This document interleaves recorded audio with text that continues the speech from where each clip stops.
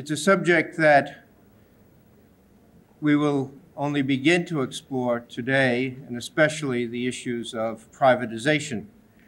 We might begin by noting that in the Constitution there is a particular element of privatization with reference to the Congress's authorization to issue letters of marque, that is, to undertake a privatized form of warfare. And in the 18th century, that was quite common. And that reminds us that the Constitution itself was written at a point when the mercantilist system was coming to an end, a system which itself included a great deal of privatization simply because governments could not bear the financial burden of the various things they thought that only governments could undertake. And with the great progress of economic science in the 18th century, the discovery that, in fact, the private realm is what produces the wealth that any government extracts to carry out its activities. And it's only in the 20th century, with what has been a marked decline in economic science and perhaps also political wisdom, that we've seen the reemergence of mercantilism, and then once again the reappearance of what historians know so well, the crisis of the state, the crisis of the fiscal system, and with it the crisis of attempting to fit a legal system into that form of mercantilism. Our first speaker for this last session will be Professor Robert Ellickson from Stanford Law School.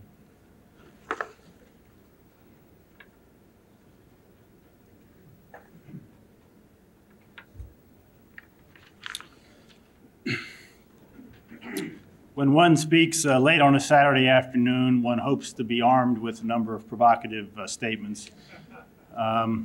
I think I have at least one provocative statement, and it is essentially this. I'll give it to you in preview, that the intellectual structure of our symposium is deeply contradictory with the ideals of the Federalist Society, that the Federalist Society has fallen prey to the Beltway syndrome in putting together the intellectual structure of our symposium.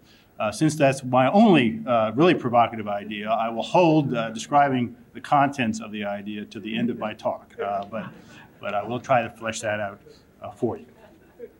There are a number of things to talk about in the public and private realms and privatization. There's actually quite a good book called How Shall We Collect the Garbage? Improbable title for a book, but it's really quite a good book talking about contracting out, city provision, and whatever. That will not be the thrust of my remarks. The discussion of the merits of public or private provision in specific sectors, that's not to belittle that topic, but I think it's not particularly well connected to the general subject of this symposium, which is constitutional law. As I understand it, my two co-panelists may make no comments at all about the Constitution, and that means that I feel additional burdens to tie in my segment anyway with constitutional matters.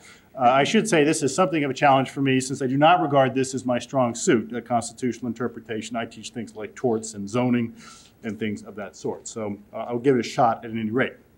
The way I will articulate the problem is this. If one is someone who wants to socialize more of the economy, let's say you're a Michael Harrington and the Young Socialists, or you're Jerry Frug, who is a critical legal scholar at the Harvard Law School, and you want cities to operate banks and insurance companies, one constitutional question is there anything in the structure of the federal constitution or state constitution that stands in the way of your particular program? So I'll talk about that. Conversely, I will talk about possible constitutional limits on the program of folks who want to move in the other direction. Stuart Butler and the Heritage Foundation, Robert Poole and Reason Magazine. They would like to have the prisons run by private entrepreneurs. Are there constraints in the federal constitution or state constitution against their particular agenda? So I will describe a little constitutional law as I understand it. This is, we say around Hyde Park, strictly positive analysis of how the law is. I will have very little to say about what the constitutional law should look like in this area, in part because I do not regard myself as a constitutional theorist of great depth. You could imagine fairly strict constitutional constraints on the size of the public and private sector. Our Constitution could incorporate the social statics of some public finance theorists, Richard Musgrave, James Buchanan, Robert Nozick, whoever you want, and mandate that government provide certain services and mandate that government not provide the rest and that they be in the private sector. We could have constitutional rules of that sort.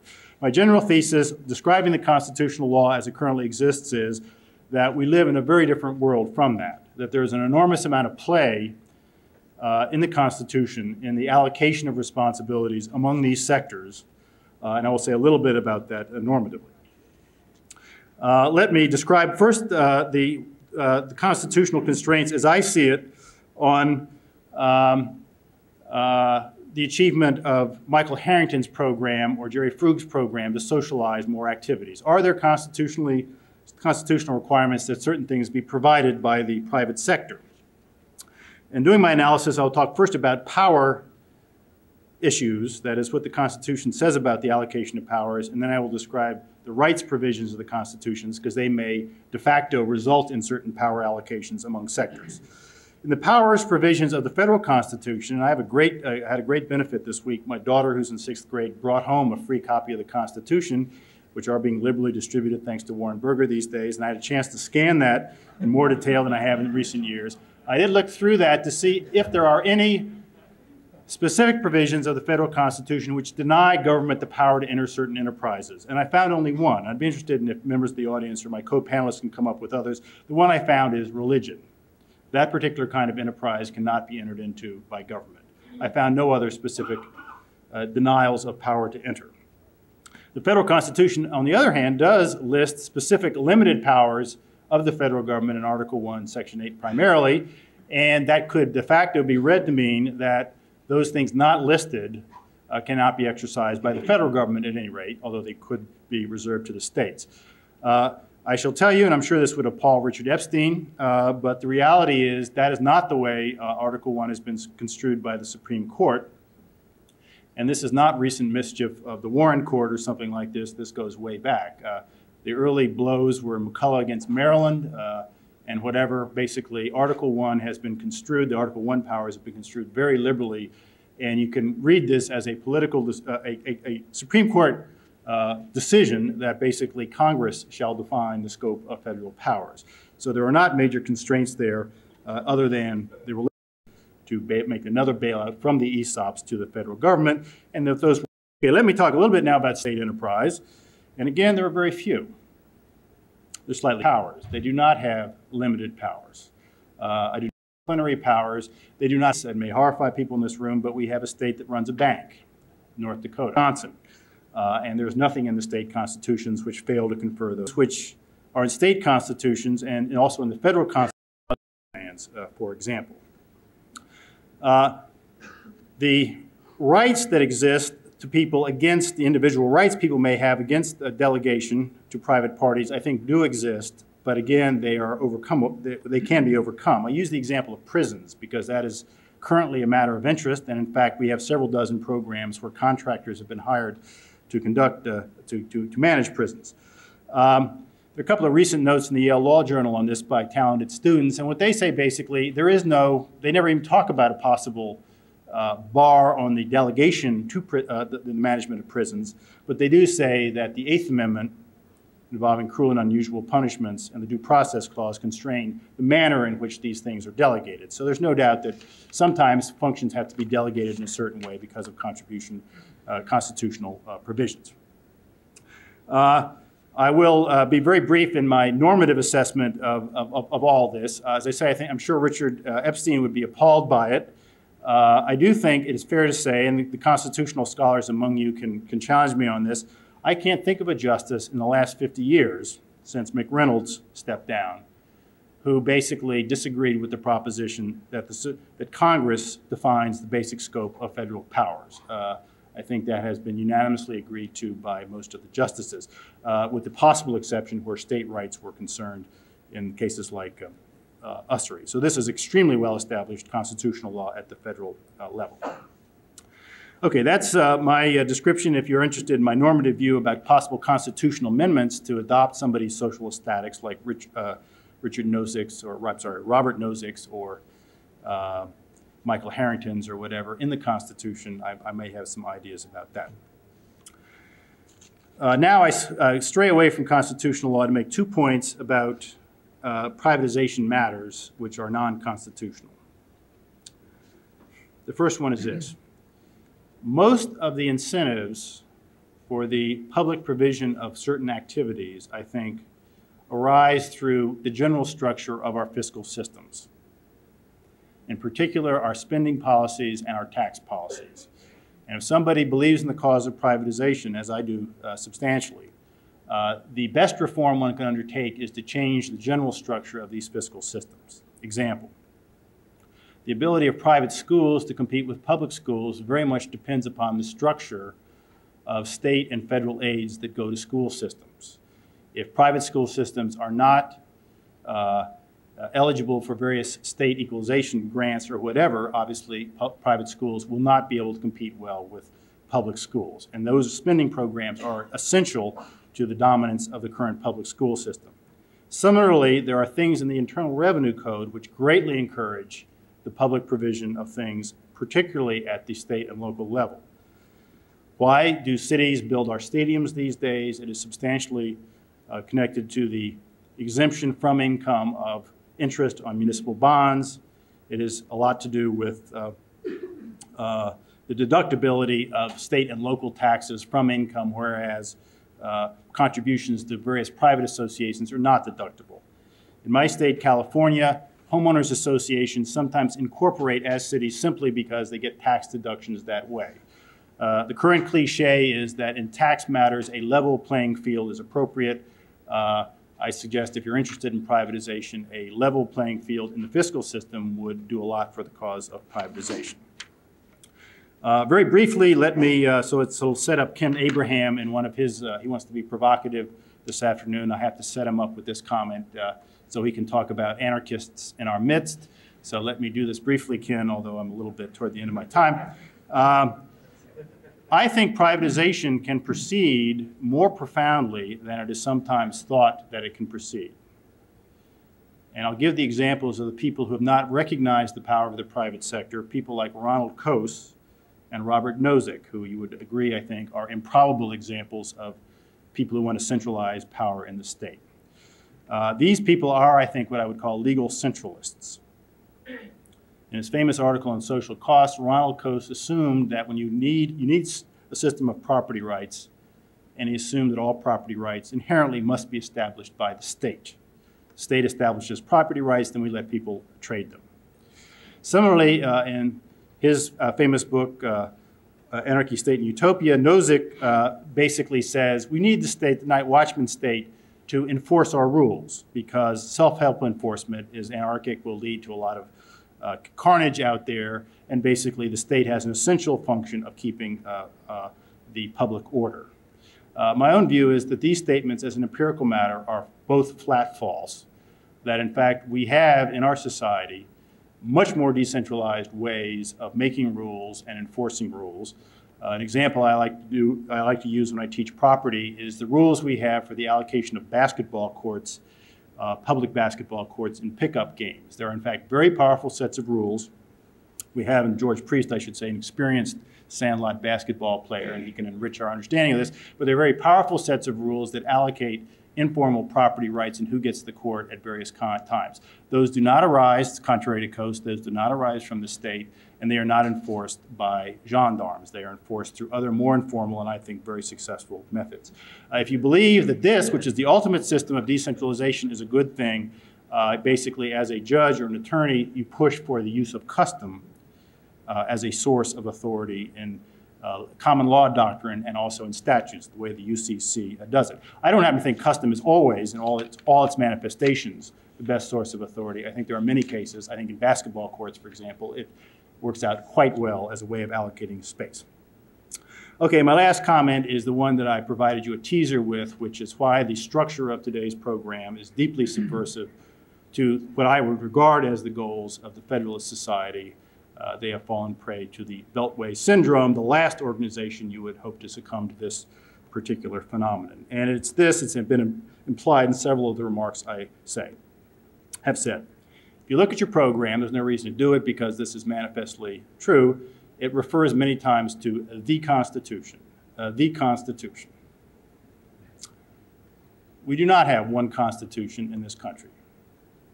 We have 50 state constitutions. Most of our speakers have talked as if the only constitutional rules we have in this country are the federal constitutional rules. There have been two notable exceptions. I think Frank Easterbrook took the state seriously, and I think Craig Stubblebine did because he mentioned that California, in fact, has very elaborate sets of rules on fiscal policies within the state of California. But if we are serious Federalists, we should not regard the ultimate source of our rules to be those people who make the laws and interpret our rules that live within the Beltway. This Federalist Society could choose as, and I try to think of what the appropriate topic for the next seminar would be, which would be more congruent with idealized Federalist principles. Basically, what we want to do is see how Utah or New Hampshire could flourish on their own and show up their neighbors, Massachusetts and California and whatever, as people vote with their feet to go there and whatever. So I thought of some topics such as this. I wish this was funny. It's not. But it's about encouraging diversity among states or something like that. This strikes me as a much more consonant with the fundamental aims and worldview of the Federalist Society, rather than the notion that we're looking for nationally uniform sets of constitutional rules on various matters. Thank you.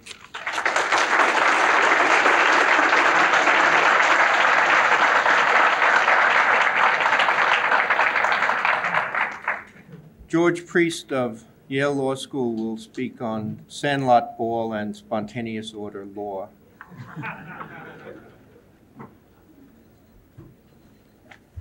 I'd love to talk about basketball, and especially the way I make rules on the courts as an example of private order.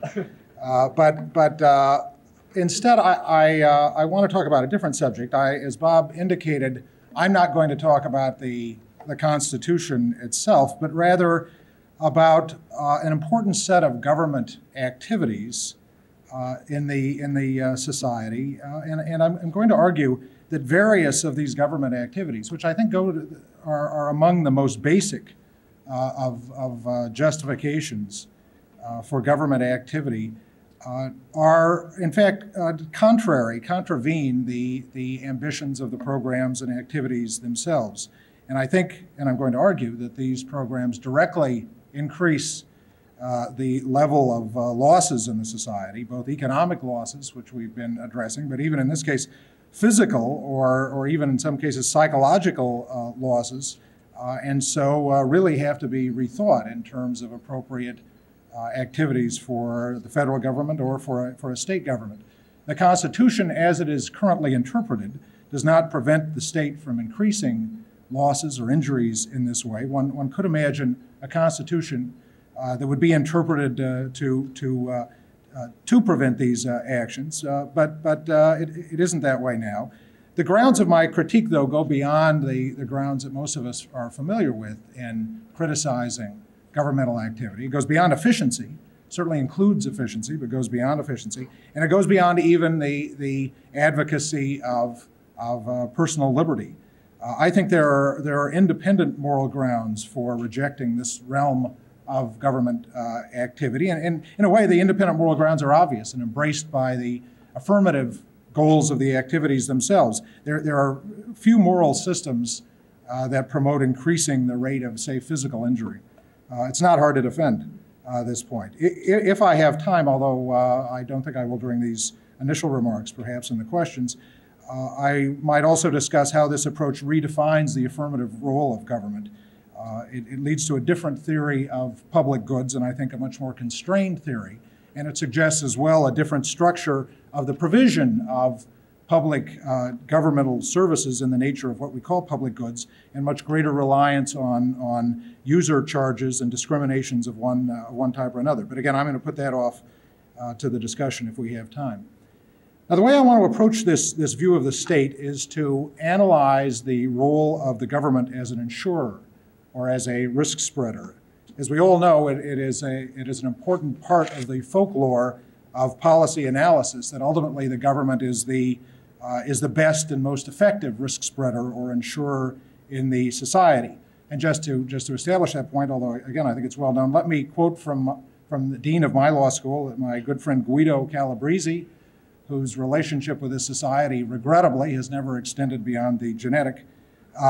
Guido writes in his famous book, Costs of Excellence, "If we are concerned solely or principally with diminishing social and economic dislocations, then a generalized system of social insurance covering all types of severe injuries would be the only practical answer. Payments into the social insurance fund could be spread as widely as possible or allocated to those especially able to pay." Again, a very familiar view, and one which Guido has largely, and many others have largely made their careers upon. Now the idea, of course, extends beyond Guido and beyond the area of tort law that Guido was talking about. Indeed, this idea of the government as the insurer might be said to be the central underlying conception of the New Deal, whose principal programs were designed quite overtly to address the dislocations of the Depression and to spread the risks or the losses that had been suffered or that might be suffered in the future over the society as a whole. The Reconstruction Finance Corporation, the Federal Farm Mortgage Corporation, the Federal Emergency Relief Act, even later in the late New Deal, the FDIC, among others, all of these programs had as an underlying philosophy that the government, the state, could act as the most effective insurer of the losses that might be suffered, and the state should act in that particular way. And of course, since the New Deal, there has been the insurance activities of the government have become massive. Social Security, loan guarantees, the safety net in the various social welfare programs that constitute the safety net are just other examples. Medical care through Medicaid, even income maintenance is a form of insurance for the possibility of losing income. And all are justified in terms of the scope and scale of the superior scope and scale of governmental activities. The scope and scale of social activities, the scope of the society over which the government can spread the risks, and of course the enormous scale of the government as providing a form of efficiency and risk administration. Now, I think when one thinks about this question of what these advantages of the government really are, again, they're widely thought to be spreading over a large range of activities and taking advantage of administrative savings. One has reason to be initially suspicious because one would, if there are these substantial economies of scope and scale in government insurance, one would think they ought to be observed, perhaps on a smaller scale, but at least observed in the private sector that the government has not yet taken over. But when you look at the private insurance sector, you see nothing of the kind. In every private casualty insurance market, the scale of operations are characterized by very small market shares of even the largest firms. The largest firm in property and casualty, offering property and casualty insurance in the United States, has a bare 10% of the market, which of course is not strong support for the greater advantages of large scale and scope in the operation of insurance. But it seems to me when you look more carefully at how insurance operates to reduce the risk level, one can see why the government is inferior to the private market of insurance, not only in efficiency terms, in cost terms, but also in moral terms, in terms of reducing the rate of injury. Take the very common statement of government advantage in terms of aggregating risks. Again, the idea here is that because the state is the largest social entity in terms of the activities over which it has jurisdiction, in terms of the generations over which it has jurisdiction, that it's able to spread risks most ably over these and most easily over these wide range of activities. Now, look at that. Think about that aggregation function, the aggregation of risks for purposes of spreading. Insurance reduces the risk level. What we mean by spreading, insurance reduces the risk level by aggregating independent, uncorrelated risks in order to have these risks, the risk terms of each of these risks cancel out. It takes advantage of the law of large numbers This proposition about insurance is well known. The argument for application to the government sphere is because the government incorporates a wide range of activities, it's best able to aggregate risks and have them cancel out. But as everyone knows that has read even the most casual Harris or Gallup poll, the law of large numbers becomes operative very, very quickly with really very small absolute numbers. Pollsters can accurately predict voting behavior of 80 million voters from a sample of 1,400 individuals. And as a consequence, it is unnecessary to aggregate risk pools of 200 million taxpayers, or if you add the generations, 400 million taxpayers or 600 million potential taxpayers to spread risks effectively. If one looks at the other ways in which insurance operates, these same points can be made, but in fact can be made more strongly. When one looks at the other aspects of insurance behavior, the size and the scope of the state and the constitutional restrictions that we put upon the state make the state largely inferior to private insurance companies and the market in reducing the level of risk. The second most important function of an insurer is to control moral hazard. Moral hazard refers to how the existence of insurance alters the incentives to increase the level of risky activity or to increase the number of claims upon insurance. Private insurers, as all of us know from looking at our health policies, control moral hazard by collecting deductibles, by incorporating co-insurance provisions in policies, and by specific limitations of coverage, all of which have the effect of reducing the risk level and ultimately the injury level. Now, the government as an insurer seldom makes such efforts. Some government programs incorporate small deductibles and co-insurance, but the extent to which the government as insurer relies upon these insurance techniques is much less. As a consequence, every study of state insurance activity shows the moral hazard problems to be severe. Government loan guarantees lead to the selection of more risky investments. Retirement insurance leads to choices for earlier retirement. Unemployment insurance increases unemployment periods, and the higher the unemployment benefits, the larger the increase in unemployment periods. Now, the third major role for an insurer in reducing risk is in the control of adverse selection. Private insurers control adverse selection by selecting low-risk individuals and segregating these low-risk individuals from the high-risk in order to offer the low-risk, lower premiums to increase insurance availability to them. These differential premiums encourage the high-risk individuals or high-risk activities to reduce the extent of this risky activity, and as I say, conversely, extend insurance availability to the low risk who might not otherwise engage in the activity at all.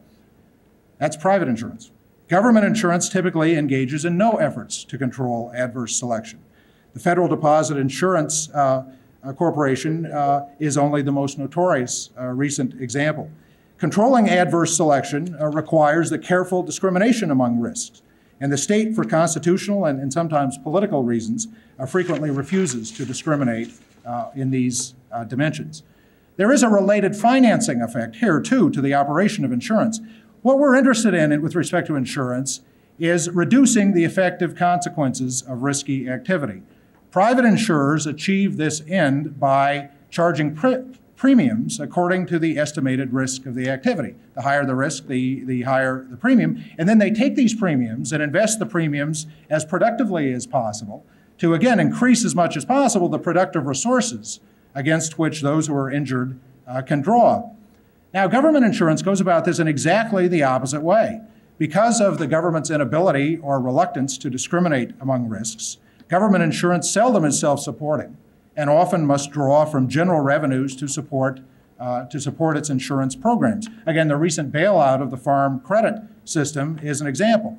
But it's a perverse example from the standpoint of insurance. In a progressive tax system, the government ends up taxing most heavily, of course, the most productive activities of the society.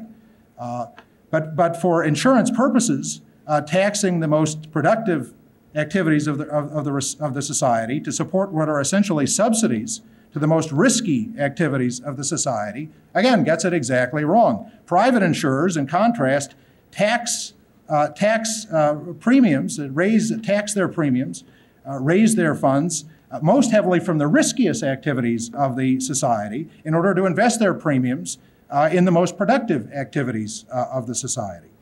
Now, the state is ineffective as an insurer for very simple reasons. Effective risk reduction, effective insurance to achieve risk reduction is obtained by essentially market discipline, by differential charges according to risk levels, by constraints on benefits to control moral hazard, by discrimination in narrow risk pool definition to control adverse selection, and by investing premiums aggressively in the most productive social activities. Private insurers are rewarded in the marketplace according to their abilities to reduce societal risks in these ways. In contrast, the state, and for very good reasons, is unable to engage in any of these forms of market discipline. The size and necessary inclusiveness of government obstructs optimal risk aggregation. The state's commitment to non-discrimination prevents control of adverse selection. The political responsiveness of the state to voter interests and benefits cripples efforts to control moral hazard. As a result, the state can do little to reduce risk levels. Now, there are two propositions here. The first is an obvious one, that there are great efficiency losses from the provision of insurance by the government. But the second is a different one. There is, I think, an independent moral ground for resisting government insurance activities over the very large measure of government activity. These activities increase the risk level and increase the level of injuries and losses to the society. Too often, critics of governmental activities, after making this efficiency point, invoke only the values of individual liberty, which, of course, the supporters of greater governmental activities are willing to sacrifice in order to redistribute wealth to favored groups. But there is another dimension to the analysis. There are very real losses being suffered here. Workers' compensation insurance, by limiting the extent, by government constraints on the extent of experience rating in order to redistribute wealth to small firms, increases the number of worker injuries. There are numerous empirical studies, all of which point in the same direction. Government-assigned risk pools and joint underwriting authorities, which again redistribute wealth openly toward risky activities, in fact, the riskiest activities of the society, directly increase the accident rate. Government disability insurance, because it does not control moral hazard and adverse selection, increases the number of disabling injuries. Government unemployment insurance increases periods of unemployment. Loan guarantees increase the willingness to take investment risks, and more importantly, increase the rate of defaults. These various government activities are often justified, or there have been attempts, and in fact successful, to justify them by the redistributive ends that insurance is very well adapted to achieve. Much of the debate over these activities has been dominated by the arid terms of trade-offs between equity and efficiency, which all of us are familiar. But I think that scholars skeptical of government activities should not concede the moral ground, the equity ground. The redistributional goals of government insurance are paid for by the increased level of injuries and losses to the society. And in this context, and in the context of insurance for losses of this nature, the moral superiority lies not with the government, but with the marketplace, because of the superior methods of the marketplace to reduce the level of societal risks and reduce the level of injuries to its citizens. Thank you.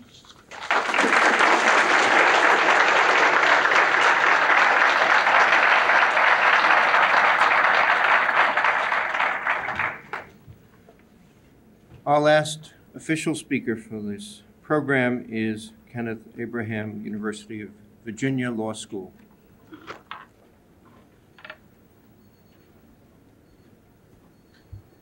Well, I too have to start with some disclaimers. Not only do I not know much about constitutional law, I don't know very much about privatization. And it's not clear to me why I was invited to be on this panel, other than the fact that Gene Meyer, when he spoke with me, said that he needed somebody to counterbalance George and Bob. So I guess I'm the designated centrist, but what they've had to say seems so sensible to me that it's hard to imagine how to go about counterbalancing them. So I sat down to think about what I would say, and I was reminded of the tale of the wise old owl and the centipede in the forest. The centipede went to the wise old owl because he had trouble coordinating all his legs, And he said, wise old owl, what should I do? I can't get all my legs to work together. And the owl thought for a moment. And he said, well, turn yourself into a fish. So the centipede went back to his place in the forest. And he tried very hard to turn himself into a fish, but he had difficulty accomplishing the goal. And his friend said, well, go back to the owl and ask him what you should do. So he went back to the owl. And he said, wise old owl, what should I do? You said that I should turn myself into a fish, and I can't do it. How should I do it? And the owl thought again, and he looked down at the centipede, and he said, how the hell should I know? I just make policy.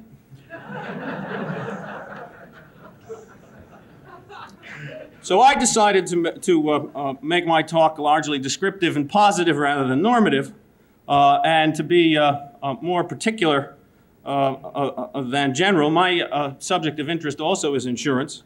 But let me start briefly with a point about privatization and the privatization notion itself. The movement of some of the functions that are now performed by government into the private sector, I think may or may not enhance economic liberty, and therefore we ought to be a little bit selective about the notion of privatization itself. For example, we could displace some of the command and control regulation of environmentally risky activity that we now find under the federal environmental laws with emission taxes that allow the market to set its own optimal levels of air pollution. But if the emission taxes are set very high, then there's greater economic liberty on paper only. And the privatization idea really hasn't accomplished very much. Similarly, I see Assistant Attorney General Willard in the audience. He spent a good deal of time looking at the effects of tort law and the economy. Tort law can be understood as a more private version of a government regulation of safety, since it leaves decisions as to the appropriate level of care to those who are threatened with liability. But as we've seen in the past several years, if the tort regime that we have is increasingly concerned with the socialization of risk, then the idea that market control of this sort, as opposed to government control, enhances economic liberty seems to me to be, at the very least, a kind of misconception of what's going on, so that greater control by the private sector, other things equal, may be a good, but other things aren't always equal. So the simple point here is simply that there are very different kinds of privatization, and that in evaluating them, you have to ask comparative questions. Now, my second point concerns just one domain in this public-private spectrum, insurance. Again, what I want to have to say here is intended to be a lot more positive than normative. It's really in the form of a couple of hypotheses, which may in fact only fit the examples that I've chosen. When I look at the public-private spectrum of insurance, I see a mixed system in which the redistributional motives that George so effectively pointed to play a larger role, obviously, in the public programs, and a smaller one in the less public or the private ones. And it seems to me that George has, in some sense, placed his finger right at the right point, because it was, I think that the redistributional motives that lie behind so many of these government insurance programs place a kind of limit on the feasibility of privatization. Now, again, I'm making that as a positive, a descriptive, rather than a normative point. In a way, George has very effectively refuted what are, at least on the efficiency side, make-weight arguments that are often given to support the government insurance programs, when in fact it's the redistributional aims of them that are really the motive behind the program. More than that, I would say, there are two forces, I think, that are operating. I want to stress that these are hypotheses only, but first, at least with respect to some programs, you can observe an effort, at least sometimes, to structure things so that an even more redistributional program gets avoided. And secondly, although the camouflage isn't often very effective, there's often an effort also to camouflage the redistribution that's going on. And I think that both of these factors, these phenomena that you see in connection with these government programs, reflects what must be a kind of profound ambivalence that even the supporters of the program have about the redistribution. Let me just give you a couple of examples. Public insurance programs like certain aspects of Medicare or the Social Security disability insurance program. Now, of course, these are heavily redistributional, but they're also partially contributory. There's a kind of mandatory risk spreading feature that's built into them that forces a contribution from some of the prospective beneficiaries and therefore forestalls what might indeed be a demand for even greater redistribution if the program weren't partially contributory. Imagine, for example, what the demands might be on public hospitals for the provision of free medical care if we didn't have Medicare, and what the demands on the public fisc in other ways might be if we didn't have Social Security disability insurance. That is, at least in some sense, the mandatory nature of these programs is an effort to forestall even greater redistributional efforts. Maybe this is what Bob Ellickson was referring to. I'm imagining that if we didn't have these programs, there would be greater demands for greater forms of redistribution. But perhaps his anarchy point is simply that if we did away with these programs, then more private forms of philanthropy would grow up, and I'll be interested in hearing what he has to say about that. But these programs also camouflage their redistributional elements to a certain degree by calling themselves insurance, by making themselves partially contributory, and therefore by doing that, making the effort to portray themselves as not entirely redistributional. And it seems to me that that element of these programs places a kind of practical political limit on the degree to which you could privatize them, because it turns out that if you privatize them, obviously, and you make insurance voluntary, it's not purchased by those who are most the objects of the public program. If you make purchase mandatory, then you have to provide subsidies of some sort to the purchasers in the private market who would not. There are in some states now, in reaction to the medical malpractice crisis, demands that medical malpractice insurance be more based on loss rates and less based on categorical concerns like the medical subspecialty that you belong to.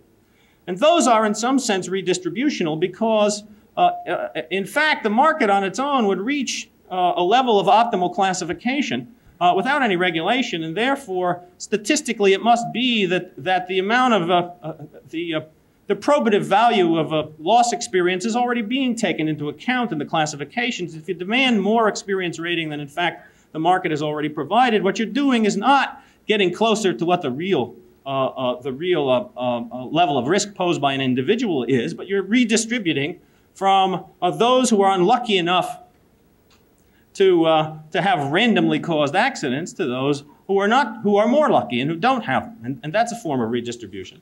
Another form is the move that we've seen in some places towards unisex classification, the prohibition against classifications based on gender.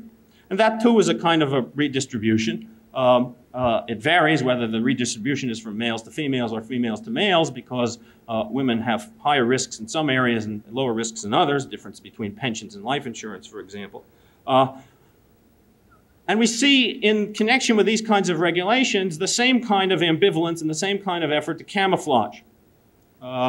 The prohibitions on certain kinds of classifications are described as efforts to prevent the interference with rights rather than as a subsidy, the mandating of subsidies running from one class to another. And if we were to do away with that kind of a camouflage, do away with that kind of hypocrisy, what we'd have to do is engage in a more obvious subsidy. The subsidized classes would have to be given money, and that's something that even the proponents of the subsidy are ambivalent about.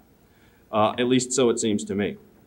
Well, I don't draw profound lessons from this analysis, but it does give me a hunch that even those who favor redistributions are themselves uncomfortable. It may be that we could, and this is the hypothesis, I suppose, we could develop a hypothesis that there's a tendency to arrive at the least redistributional scheme that satisfies the aims of the proponents. Sometimes that's government insurance, sometimes that may be regulation of private insurance that accomplishes a redistribution. But it also suggests to me, of course, that we're always trying to achieve too many things. Yogi Berra said that baseball is 90% mental and that the other half is physical.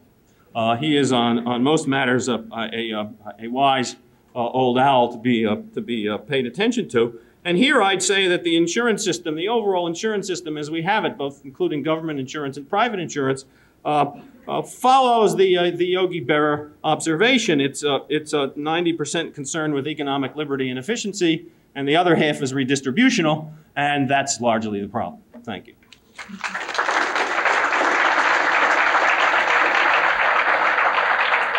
Thank you very much. We'll now entertain questions from the audience.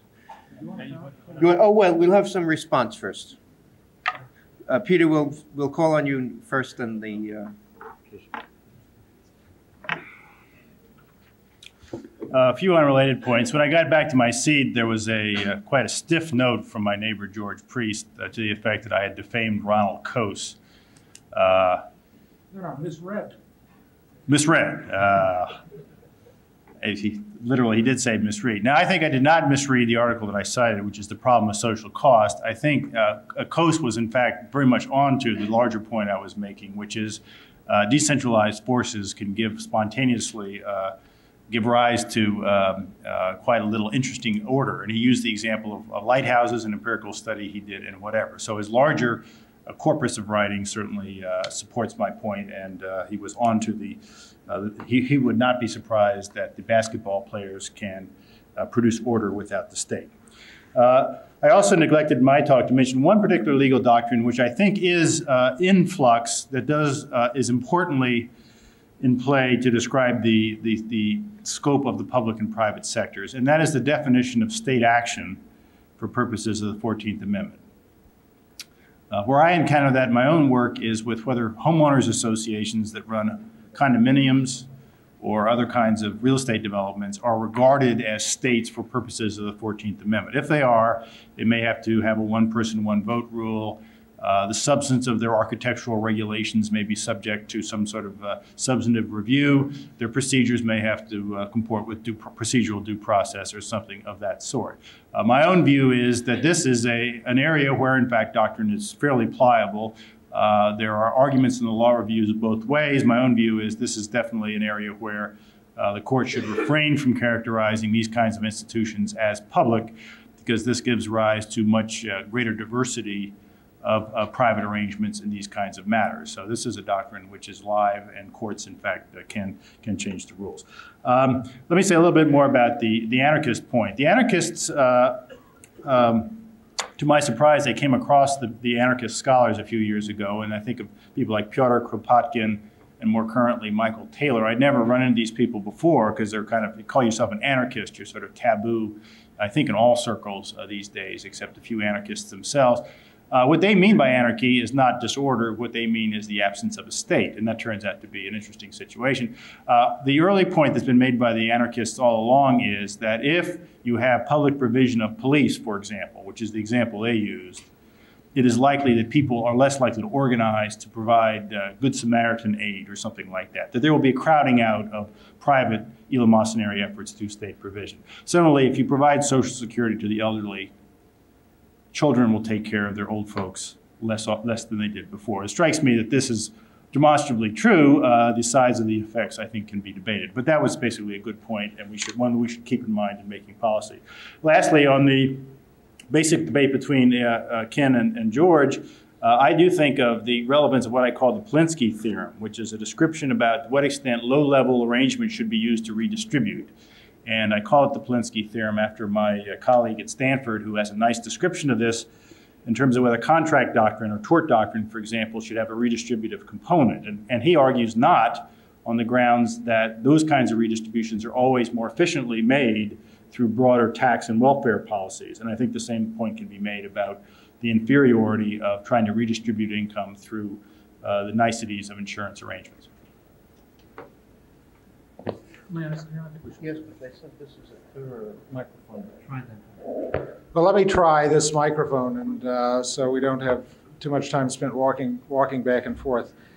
I only wanted to address this point that Ken Abraham made about the extent to which these various governmental activities, all of which we're loosely putting under the realm of insurance, and of course we're meaning something far greater than simply property casualty insurance. But Ken made the point, the extent to which these activities have been justified because they are the most effective camouflage for redistribution, or perhaps in a stronger, if I can attribute a stronger point to him that I'm not sure he made, that this is in some way the easiest way to obtain redistribution. I think it's very hard in any public policy discussion to deal with arguments about camouflage and what is an appropriate camouflage and what isn't an effective camouflage. But it seems to me that what we need to do, and what has been begun, but I don't think it's been systematic enough, is to point out exactly how serious the losses are of the government provision of this very large range of services. That is, I think that it's well known that incomplete experience rating in workers' compensation, those of you who read the workers' compensation literature will know this, but that incomplete experience rating leads to higher rates of injury. But again, this seems to me, those of you who read this literature know that point. It's not well known and it's not well appreciated in more general public policy domains. But the point I'm trying to make is a more systematic one, that in every form of government provision of this type of service, or where the provision by the government is justified on these grounds, the effects are perverse, not only in terms of efficiency effects, but also in terms of the ultimate goal that all of us, and that even the supporters of the program, are trying to promote, such as reducing the extent of defaults, not increasing the extent of defaults, reducing the extent of injury rather than increasing the extent of injury. It seems to me, even if at the current moment insurance is the most effective camouflage, that those interested, not so much in privatization, but simply in defensible government, have to penetrate that camouflage. And the more systematically this is done, the more likely it is going to be that we will see the same effects for this wide range of government insurance activities as we've seen in the range of government regulatory activities. Prior to the deregulation movement, everyone knew or was beginning to know that regulation had adverse efficiency effects, but regulation was defended in terms of its redistributional effects, that the efficiency losses were outweighed by the effectiveness of using regulation to provide airline service to the frontiers of the United States, including New Haven, of providing other forms of services to people who weren't and wouldn't pay for them. A set of academic studies penetrated that camouflage, and I'm promoting the same sort of thing here with regard to the government provision of insurance services. But I should say that it is. I haven't mentioned privatization in particular.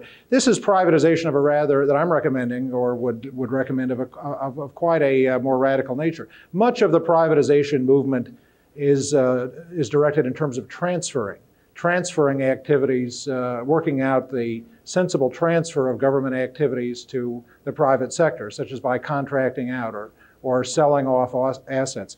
It seems to me that my arguments compel the government simply getting out of the business altogether. That is, simply dropping the business altogether, leaving it to the market to pick it up, as I'm sure the market would. But that's a stronger form of privatization, simply cold hard withdrawal, than trying to attempt the often difficult legislative and contractual methods of shifting governmental activities in much their current form to a different set of operators.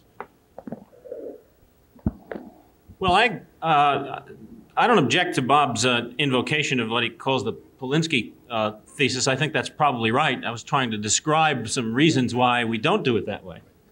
I think George is right. What student of insurance could object to greater studies of the private insurance market's capacities? And I think George is probably right to suggest that we ought to look at the effect of these redistributional aims on what I'll loosely call the sort of loss rate. I think, however, we need to, when we start looking, to be a little bit discriminating. it's easy to cite the workers' comp example, which is a very good example of the adverse effects of that kind of redistributional aim. I think, however, that the effects of government insurance on other forms of activity aren't necessarily going to be so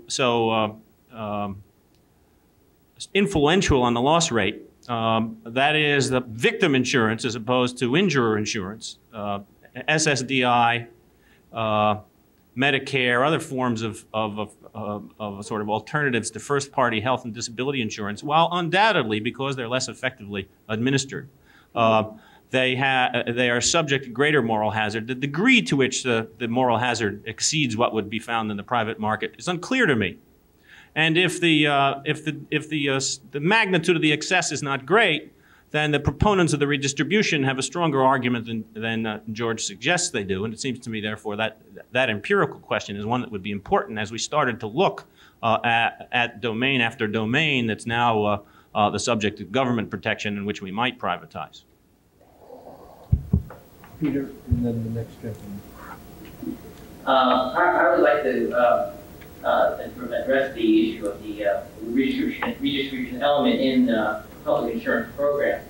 And I would submit that public insurance programs, in fact, are very poor redistribution vehicles, and that including redistribution within insurance results in both undermining redistribution goals and insurance goals. In other words, when you combine insurance and welfare in the same program, you get bad insurance and bad welfare. And one example of this is, or one reason for this is that you tend to, by including the welfare redistributions in the insurance programs, you end up wasting a lot of funds. A lot of funds go to people who are not really poor or not really in need. And I think the Social Security program is one of the greatest examples of this. It has a lot of redistributive elements in it. And we've seen over the history that, for example, government workers have been able to qualify for a lot of these redistribution programs by working for a small period of time in the private sector, or you have a lot of other provisions that are intended to help out people who are in need, such as additional funds for non-working spouses, the theory being that families who work retire and get non-working spouses need more funds, when in fact rich people have non-working spouses as well as middle-income people, and in fact the two families with married couples tend to have higher incomes than single people. And I think there have been some studies which have indicated that on net these redistribution elements have, in fact, it may have well done mostly toward people who are not really in need.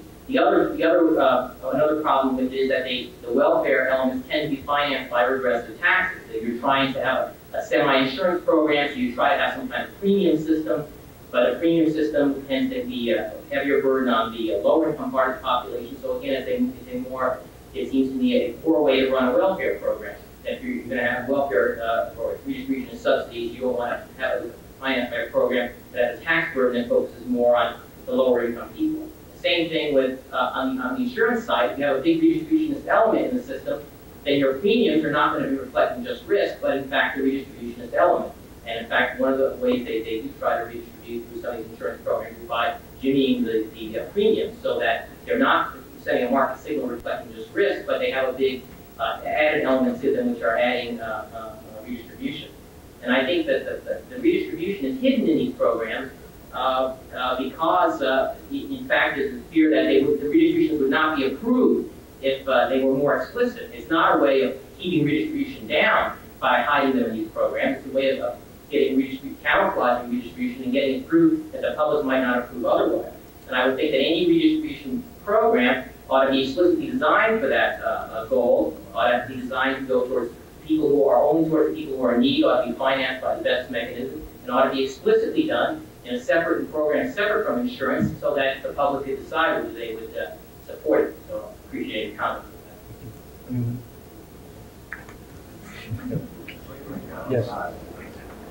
First of all, let me say, I'm looking around the room, I think I'm the only fellow that's qualified that remembers when Social Security came in. I was there before it came in. In other words, I'm retired, I'm not an attorney, but I got my interest in the Constitution by having an altercation with the IRS that brought me all the way up to the Supreme Court without an attorney. And I come to find out how bad our government functions. And Mr. Ellickson brought it up when he mentioned he was talking about what is law instead of what the Constitution is. But I have found what they're teaching in some schools today is that we are working toward legal realism rather than constitutionalism. Now, rather interesting, this Thursday I have to be in the library looking at Washington's farewell address. And I want to read something that he said. Very short. If, in the opinion of the people, the distribution or modification of the constitutional powers be in any particular wrong, let it be corrected by an amendment in the way the Constitution designates. But let there be no change by usurpation. For though this in one instance may be the instrument of good, it is a customary weapon by which free governments are destroyed. And then another one I ran into at the same time was one by Robert Maynard Hutchins, who I recall was president of Chicago University. In 1974, he says, the death of democracy is not likely to be an assassination from ambush. It will likely be slow extinction from apathy, indifference, and undernourishment. And I want to say I'm ashamed of my generation, which is the one that has allowed this apathy and undernourishment to go on for the last 50 years. For example, the Constitution, particularly, very first sentence, the Constitution says, all legislative powers are vested in the Congress, and even their acts cannot become law until they are passed by the President or they override his veto. How can there be any such thing as common law, precedent law, or even case law? We've been talking here now for 2 days about the Supreme Court decision changing the Constitution. They're not allowed to do this. As Lee said, the Supreme Court cases are not law. They're just applications of the law and the facts in the case around. And I think that we finally get together and start getting back to a constitutional government.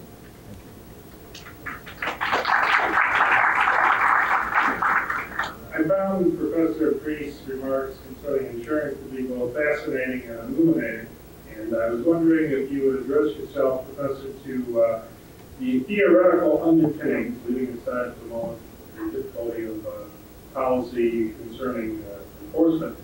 The theoretical underpinnings of the state's efforts, such as my state in Illinois, of dealing with the problem of the uninsured motorists, where you're talking about the need to spread that risk throughout society at large by requiring, perhaps, the proposal, all motorists must be insured, and the other, in order to get a driver's license or license plates, and fairly severe penalties if they go ahead and drive without a license because of this, including jail time and things of that sort. And on the other hand, the notion of requiring the insurance companies, kicking and screaming, if one believes the newspaper accounts, to form some kind of insurance pool to deal with these people whom they would not otherwise want to sell insurance to sell insurance at a rather stiff rate. It's my understanding, perhaps $1,500 to $2,000 a year, far in excess, at least in Illinois, central Illinois, from what the rate normally would be. And I have wrestled with this, trying to figure out what it means, and you seem to have touched upon many different aspects of this whole area, and I thought maybe you could address yourself to it for a moment. I don't know the details of the Illinois plans by any means. Surely, as I understand your discussion of the insurance requirement, as I view this requirement that all drivers be insured before they're licensed, it's an adjunct to the relief we give in our society to through bankruptcy and abolition of imprisonment for debt to individuals who incur claims or debts that exceed their assets. It seems to me quite sensible, even compelling, in the context of the use of an automobile, which, and maybe in many other contexts too, where there is a very substantial possibility for a driver to inflict injury on another person, and in which our society wants to provide compensation to these victims by charging the negligent driver, that we require that the driver or the operator or in other activities demonstrate that they have the assets available to satisfy such judgments, thinking, or at least believing, that this justification, believing that the insurance companies then, in operating this insurance, will try and predict what the risk level is and charge these people appropriately for their driving behavior. Now, I alluded just briefly to the assigned risk pools, which are very similar to joint underwriting authorities in other states, which provide insurance for individuals who are turned down by auto carriers. There are joint underwriting pools in medical malpractice and a variety of other areas. And I think, again, this is a perfect example of the type of policy that I'm criticizing. Those assigned risk pools and joint underwriting authorities increase the rate of injury.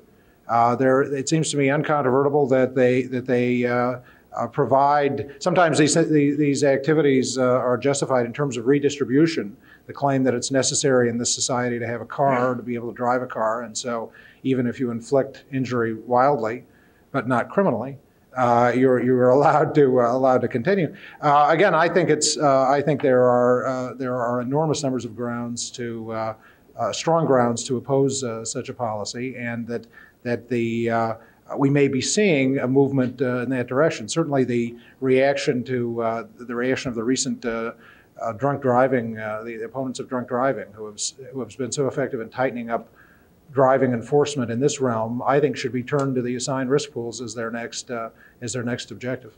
Let me just add to that. I think the reason that the insurance companies object so much to these requirements is not so much the idea that individual liberty is being transgressed upon by requiring somebody to get insurance, but their fear, borne out in practice, that the state regulators would place a ceiling on the amount that can be charged any given driver, and that ceiling will be below the amount that the market operating based only on loss probabilities would charge those drivers. The result is that even though a driver assigned to an assigned risk pool is charged $1,500 or $2,000, he's undercharged, and that's why, as George says, those pools increase the loss rate. There's a kind of redistribution either from all other drivers not in the pool to the assigned risk drivers, or from the shareholders of the insurance companies to the assigned risk drivers. And that's what the objection is. It's not so much at least on the part of the companies, and it's not so much to the idea that they're being forced to insure, but that the probability is they'll be forced to insure at a rate lower than they wish to charge. Can I just add one thing to that? I think the redistribution goes further. There's a redistribution here from victims to, and this is the independent point I was trying to make, the moral point I was trying to make.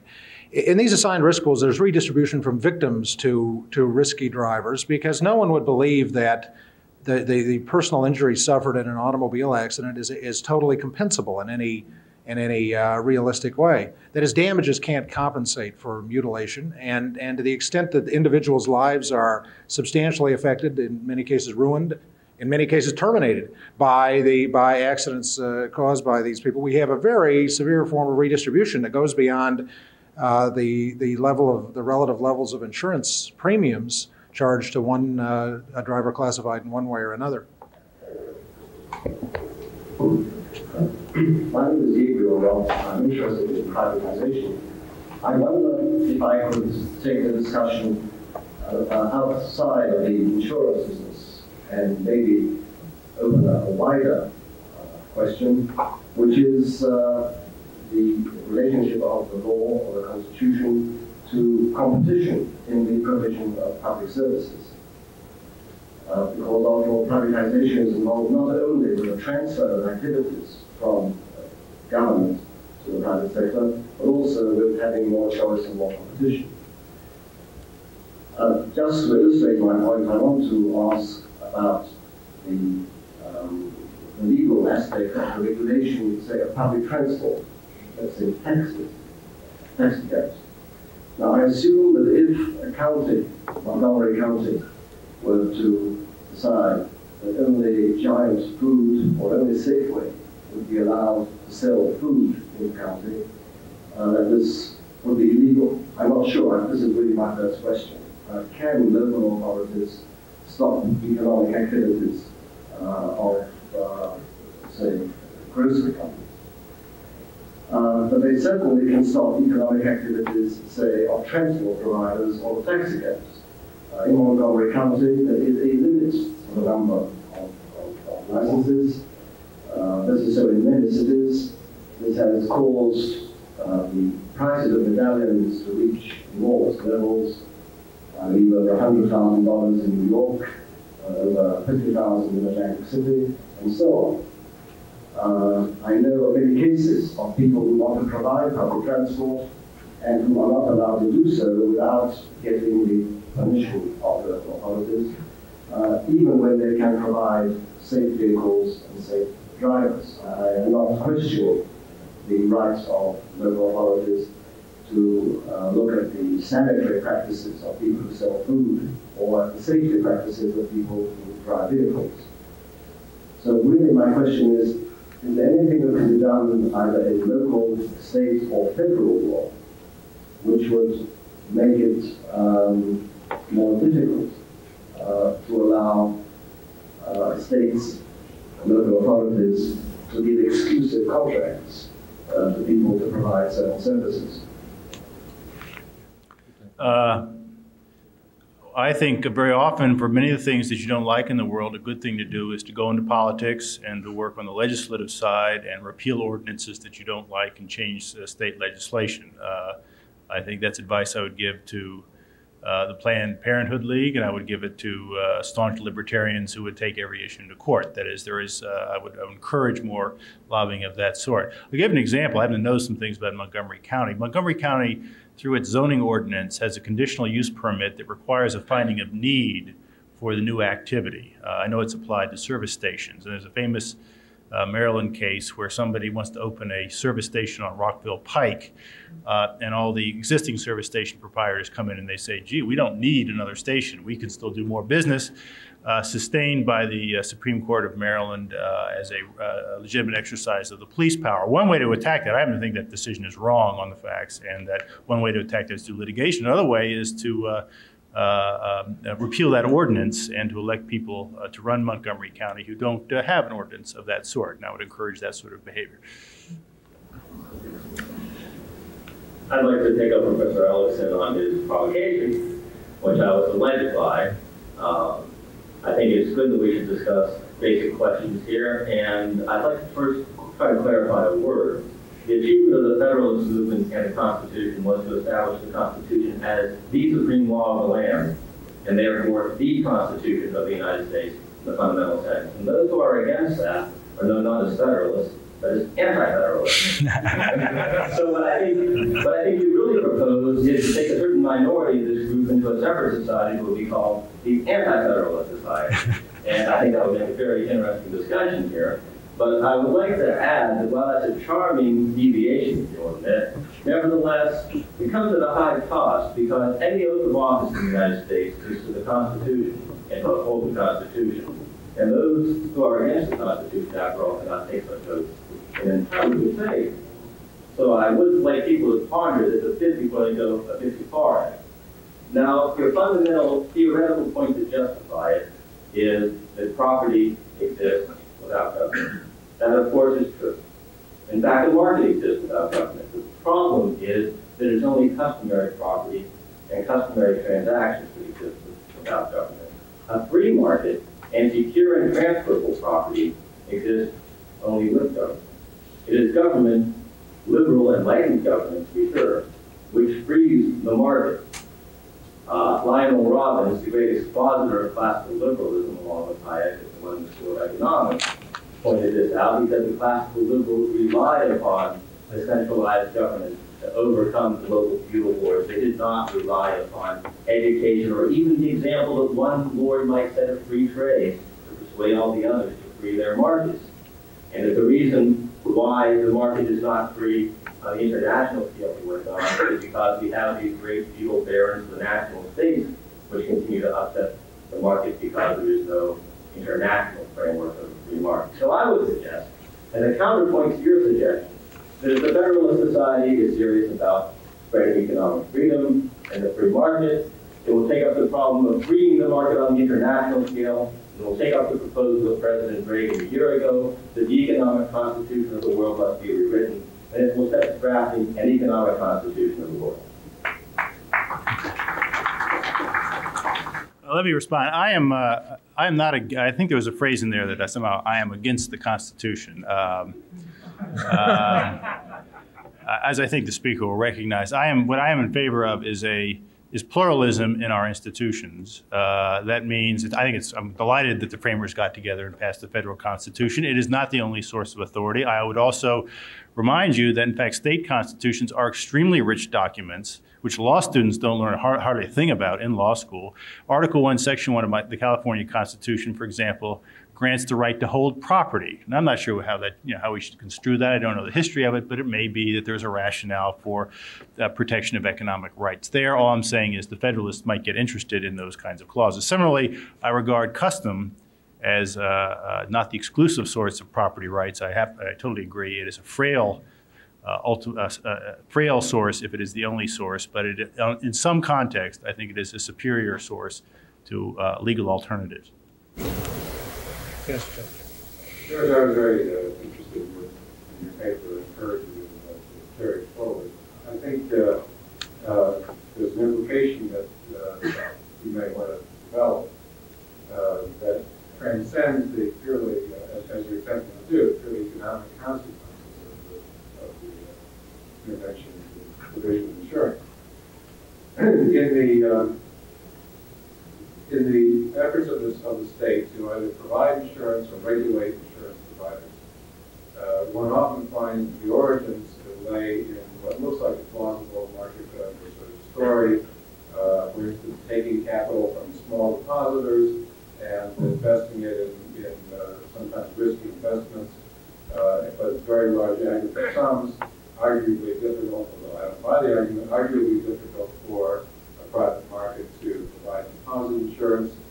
And from there, one is off and running, and you find 30 years later that the deposit insurance rationale has now been extended to the point where the activities of the institution are regulated in great detail in order to control exposure of the state enterprise to risky activities. That rather conventional sequence of the organic growth and extension of regulation has a more frightening application, I think, when the insurance risk undertaken is one that deals with the, let's say, bodily integrity of citizens.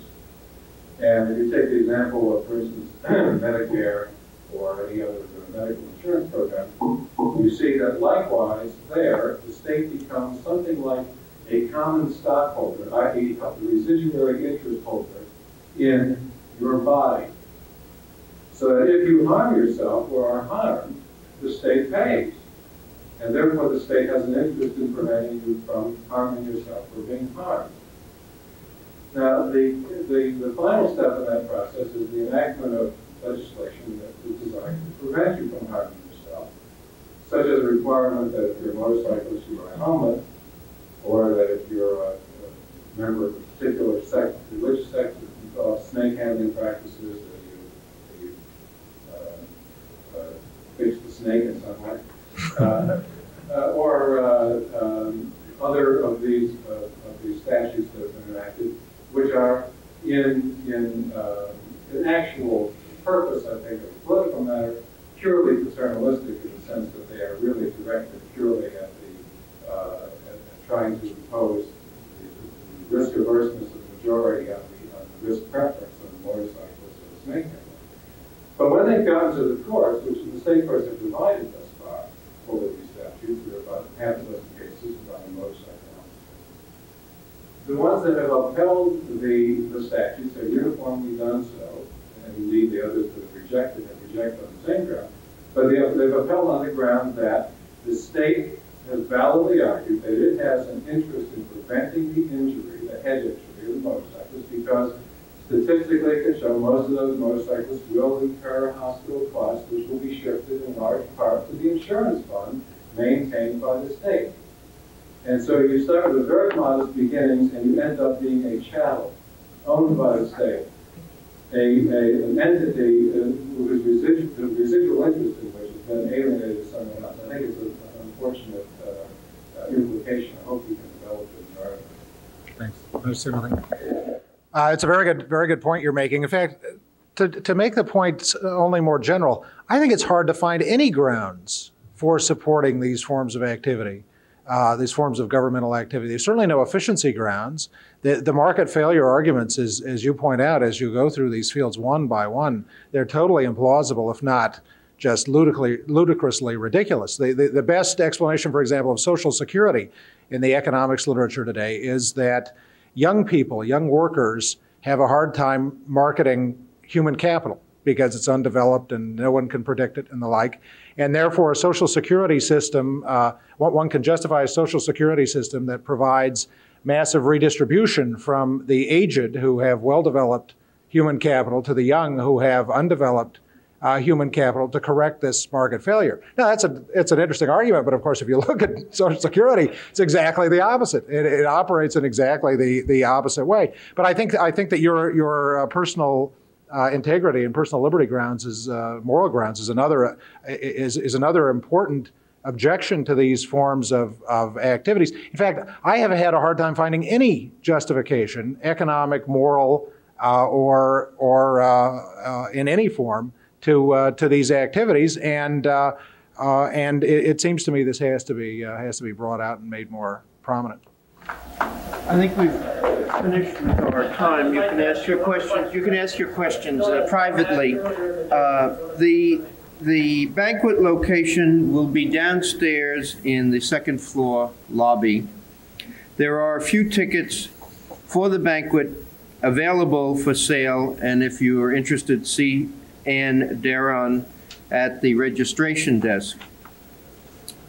In conclusion, I would like to express our thanks to the National Endowment for the Humanities for the support for this symposium in honor of the bicentennial of the U.S. Constitution, and to thank Dean Henry Manny, Associate Dean Steve Eagle, Assistant Dean Mark Hoberman, Eugene Meyer, the Executive Director of the Federalist Society, and the group of people listed in the back of your program who have made this particular symposium a success.